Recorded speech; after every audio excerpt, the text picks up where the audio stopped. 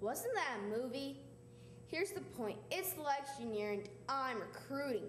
Get involved in the big debate at kidsvote.com. It's more fun than a barrel of monkeys. But really, your vote counts. Toad, has he gone yet? Oh boy, am I glad. Thank you for covering for me. If our master had found out it was me who put the treacle in the pig potion, he'd have turned me into a frog or a toad like you. It was funny though, wasn't it?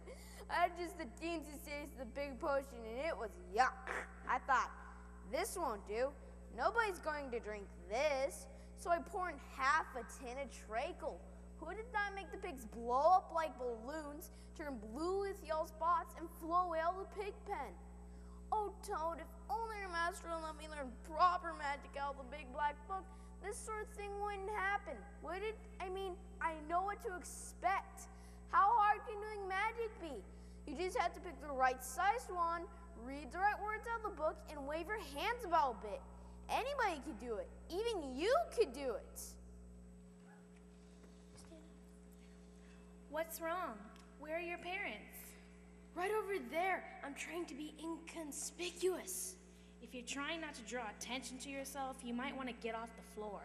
She and Aunt Bertha want to buy me a new outfit. Aunt Bertha? The lady with the feathers in her hat? The one pointing over there? Right. Now just stand in front of me and act like I'm not here. Now that I have a new brother, no one pays any attention to me.